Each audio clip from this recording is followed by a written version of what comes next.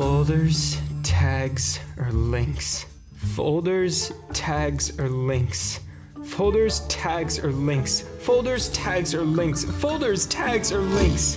When you first start using Obsidian, organizing is easy. You just create some notes and let your future self deal with your problems, just like in real life. But if you're migrating from another program or you're starting to get hundreds of notes in your vault, you simply will have to start organizing your vault in some way. And when this happens, you can run into the classic folders, tags, and links dilemma.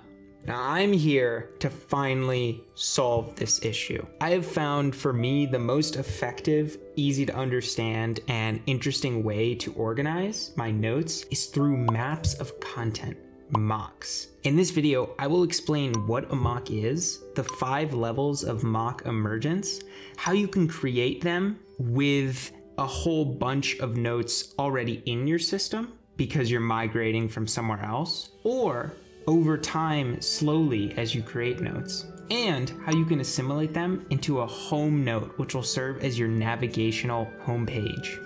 Before we start the video, I want to preface that this is my own process for organizing things in my vault. Make sure this type of organization works for you before you do it. And in addition, don't discount the power of folders or tags. I use both of them extensively in my system, which I will make a video about on some point. Finally, the original term MOC isn't actually mine. It came from a fantastic Obsidian community member, Nick Milo, who is also a YouTube channel that I've linked in the description down below. So what is a map of content, or MOC? A map of content is a summation of a bunch of other related notes. It's quite literally just a normal note in your Obsidian vault that links out to a bunch of other notes. You can link out in paragraph form, as a bullet list, through numbers, whatever floats your boat. They can serve as dashboards or overviews in your system, and can also serve as hub spots for all your research on a given topic. So here's some example MOCs in my system. I have my happiness MOC, which is all of my notes related to happiness. So as you can see, I have them in a bullet list structure. So if happiness isn't a goal, then what is it? And then I have all of these things that happiness is that I've done research on. How can we better practice the activity of happiness? And then I have all these ideas on things that are related to that. These are all notes in themselves that are linked to other notes and other things. I have my personal knowledge management MOC, just a bunch of notes in here related to personal knowledge management. And then I also have my encounter box, which serves as an overview of my encounters. These are the most recent notes from my encounters folder, which is a folder that collects all the notes that I create in my system. It automatically, when a note is created, puts it in the encounters folder. And this is a data view query that pulls all of the most recent notes in my encounters folder. Right now it's a little bit broken. As you can see, it says days alive 6 and 31. I will fix it. Usually it would just have the most recent notes, and I can go into here and flesh out notes that I've recently created and I'm still thinking about. So what are the benefits of MOC creation? Well, MOC organized systems reduce the need for folders and tags. Instead, you can use links as your primary organization feature. They also allow you to see the relationship between seemingly unrelated ideas.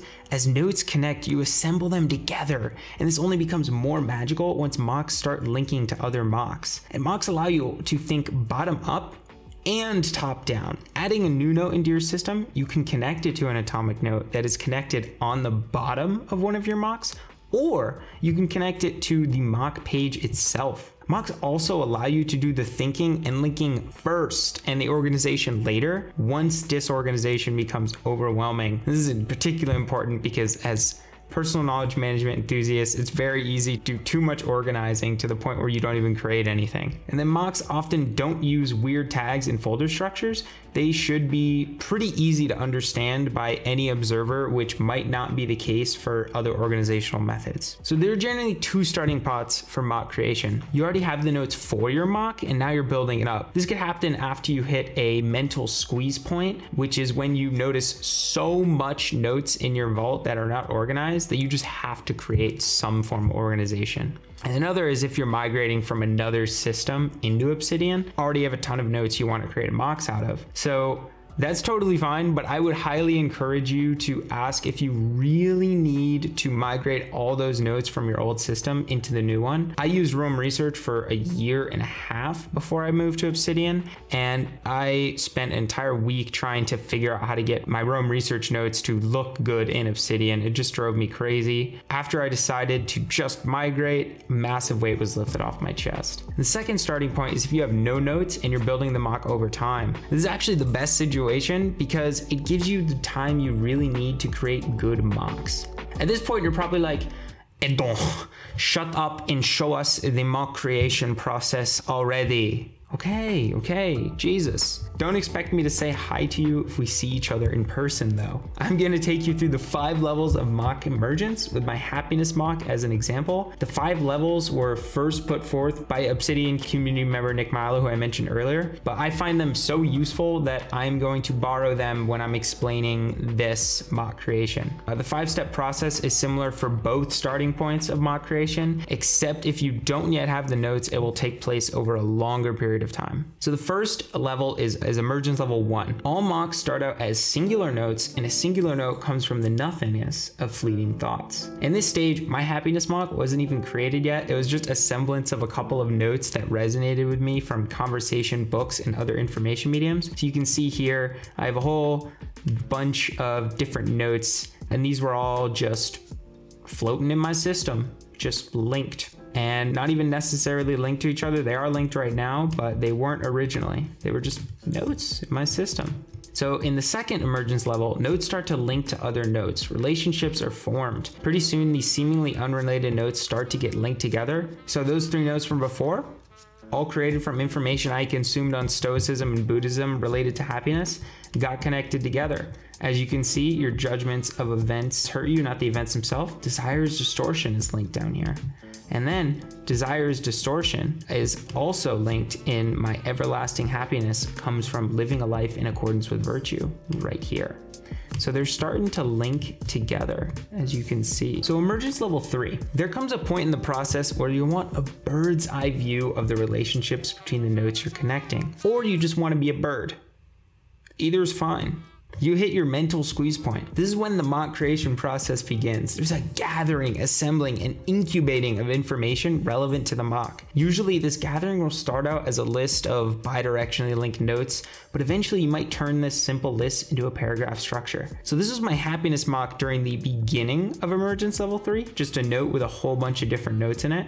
As you can see, very roughly fleshed out, no organization whatsoever. But how did I find these notes? Well, I literally collected some notes that were very clearly related to happiness, like the pursuit of happiness for its own sake is foolhardy, happiness, happiness, happiness. They all have the word happiness in them. It was very easy to find. But then what I did is I opened them up and I was like, okay, where are these notes linked to? This note is linked to loneliness is a cultural pathology. So if I wanted to, I could just drag this in. Oh, didn't want to do that. I could just drag this into my mock over here. Boom, now loneliness is a cultural pathology is linked there. And I can also see links in the graph view as well. Happiness is a sense of belonging. Well, let's see where that's linked to. Okay, happiness is a social phenomenon. Happiness mock. Happiness is a long-term activity of aligning values with action. Okay, well now I know more things that I can add is a social. I already have this up here. Happiness is a social phenomenon. I don't know why it does that card slash encounter slash sometimes. But point is, I found them through the local graph view and also the bidirectionally links view. And then over time, my happiness mock started to flesh itself out into what it is today. As you can see, I organized all those things I had into bullet lists, into little subsections, and I even have a little cute little Shakespeare quote at the top. At emergence level 4, mocks start to get linked to other mocks. You're in the colliding phase of mock creation, and linking your mocks, this allows you to fly around your note library rapidly, organically getting unforced behavior-spaced repetition. You can see in my happiness mock how my mock links to other mocks that I have in my system. Like I have my lifestyle design mock right here. Let's open that up. Yeah, so this entire mock is linked inside of my happiness mock, because how can we better practice the activity of happiness? Well, we can start journaling so we can practice lifestyle design. What is lifestyle design? It's the art of crafting the best possible life for you, and it requires you to learn more about yourself and use this information to create the average perfect day for you as consistently as possible. So as you can see, this mock is now linked to a whole nother mock, which is linked to a whole bunch of other stuff. This mock is linked to my gamification mock. So we are just going mock central. It's insane. Emergence level 5. The highest level of emergence comes when you create a home note with all of your highest order notes. The home note is your beginning and your end, your launch pad and home base. Your home note allows for simultaneous top-down thinking by looking at your system from the home note, or bottom-up thinking by creating atomic notes and adding them to mocks linked to your home note. So this is my home note. It has one of my favorite quotes. As you can see, it's by me. I'm not a narcissist at all. What are you talking about? Life is an infinite game. So this has all of my highest order mocks linked to it that provide not only overview or dashboard of my thinking, but also just a corroboration of my research. So as you can see, I have my encounter box from before. I have a boat box. I have an out box. I have my books mock, which just has all of my books that I've read inside of it. And I think it's important to mention here, in all of my mocks, I have a up to my home note. And the reason I like to do that is it makes it very easy to get, oh, I didn't have it here, naughty Aiden. Makes it very easy to get back to my home note if I click on one of these mocks. Didn't have it here either. Man, I need to get up on my game. It has all my research interests, all of my college education classes that I'm taking at Cornell University, and also my motivation station, my 12 favorite questions, and my inspiration machine. So this is really helpful if I'm feeling down to just go in and be like, yeah, hype me up. Woo! So how do you create the home note?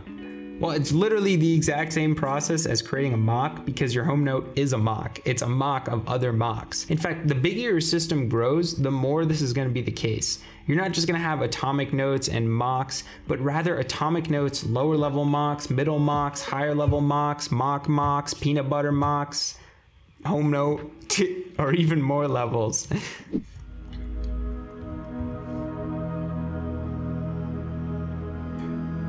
So how does this look on a grander scale? Well, here's my graph view. And while I don't normally like using the graph view for anything really except the local graph view, I think this just provides a cool visualization of what this process will do over months and years once you create more mocks and compound your knowledge. So as you can see here, I have my graph view colored with my mocks are in red, my calendar, all my journal entries are in orange. Cards are basically my atomic, evergreen, permanent, every type of note other than the mocks and the calendar. And then green is all of my sources. So all of my information that I've captured from various resources around the internet and linked as resources in my notes. So as you can see here, if I zoom in, you can see these red notes, these red little bulbs are my mocks. They are the big scopes of my system. There's my personal knowledge management mock. Isn't that so cool to just see where the biggest part of your knowledge base is coming from? That is the power of mock creation. Something profound happened to me when I started building mocks and home notes. I started waking up every day with a wonder and curiosity for what new notes and connections I would make. I'm building a unique, interconnected body of knowledge, a culmination of my personal ideas and interpretations of my classes, own thoughts, conversations, and information consumption outside of school. In effect, my knowledge compounds, growing more and more useful the more notes I have, rather than less. I have reignited my joy for learning. While I can't guarantee this note-making process will work for you, I strongly encourage you to try it out for a few weeks at least. Be sure to check out my video going over my in-depth Zettelkasten and note-taking process inside of Obsidian. It discusses not only MOCs, but my philosophy behind how I take notes inside of Obsidian. As always, have a fantastic rest of your day, and bye-bye.